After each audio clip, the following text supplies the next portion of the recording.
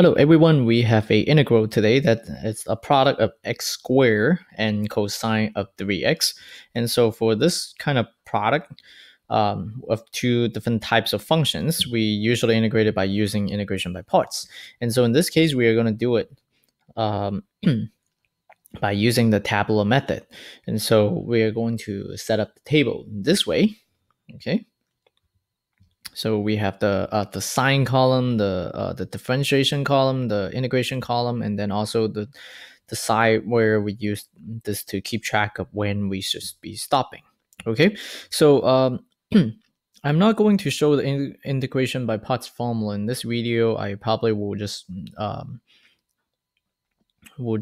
mention it as we are writing down the answer, but I'm not going to write it down and spend time to explain how that's related to this table. If you want to see that, then you can actually see the link for the introductory video that I did last time, or you can actually click on the link on the paper. And there was a paper with a lot of details on explaining how that formula is related to this tabular method and why this tabular method works. Okay, so we are just going to demonstrate how to solve this problem by using the table. Okay, so first we are going to put a plus sign right here. That's at the beginning. And then we got to choose our u. For the u that we are choosing here, we want to make sure that it's something that it's easy for us to differentiate. And in this case, it would be the x squared, because when you differentiate this x squared 2 times, then it's going to bring it down to a constant. So first, we are going to put the x squared right here in this column. And then what about the integration column? And just for integration by parts, once we have chosen the u, which is the x squared in this case, then the rest of the stuff in the integral would be the integration column, the dv. And we should also be putting the dx right here, but I'm going to omit that just for the calculation. Okay, so we are going to just put the cosine. Okay, so I gotta change the color.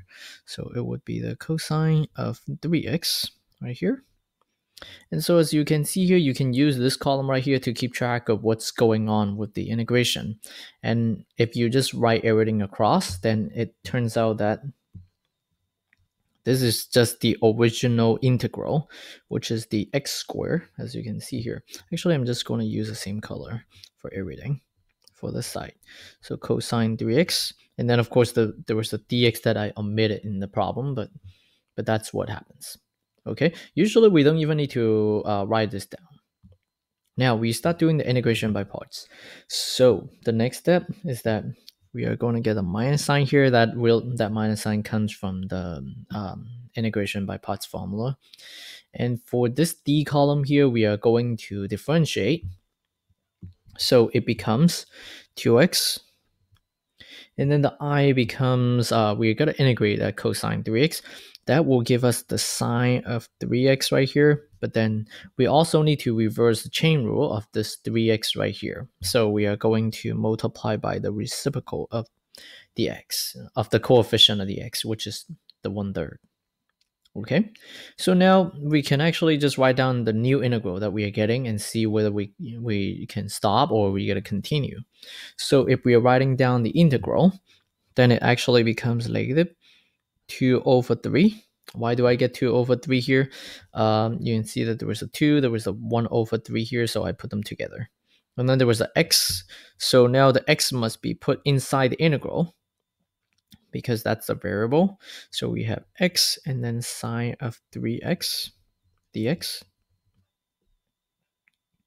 Yeah, so that's still a product of the polynomial function and then the trig function. So we're going to continue so that we'll stop until the point where we do not have this x anymore. So we got to do it one more time. Okay, so for this column here, the signs will be alternating. So we are going to get the positive sign right here. And then now let's do the differentiation. The differentiation here will be just the 2. So you differentiate, you get the 2. Now you got to integrate this 1/3 sine 3x. If we integrate this sign, we are going to get negative cosine. And we also need to reverse the chain rule. here again. So we are going to get negative 1 over 9 and then cosine 3x. So now writing down the integral that we are getting, then it would be 2 times negative 1 over 9. That will give us negative 2 over 9. And then the integral of cosine of 3x dx. Oh, guess what? We can actually stop here because this is a function that we can integrate directly. And if we are to integrate this function, then we are just going to get negative 2 over 9. And then the antiderivative of cosine 3x, that would actually be sine of 3x right here. And reversing the chain rule, we have to multiply by 1 over 3. And so that one is good.